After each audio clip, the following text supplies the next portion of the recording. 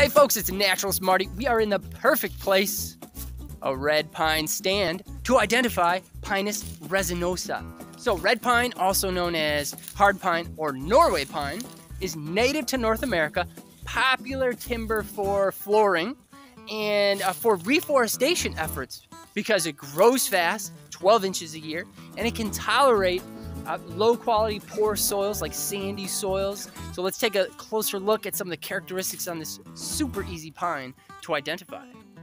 The tree averages 75 feet in height, so unless those pine cones hit the ground, you're gonna have a hard time seeing them up there. They have this general ovoid shape. They can be tightly wound like on the left or opened up there on the right. Let's take a look at the bark. It's pinkish red.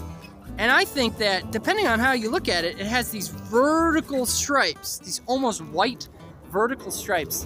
As we move in closer, you see how detailed this is, how many scales and layers there are.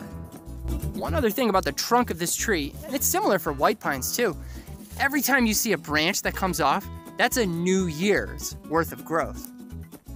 By far, the most popular field trait used to identify the red pine, Pinus resinosa, are its needles. So they're 4 to 6 inches long, they're flexible, they're slightly twisted, but most notably they're in groups of 2. Each one of those clusters, called a fascicle, is paired. So you got 2 needles per fascicle. Thanks for tuning in to learn how to identify these red pines.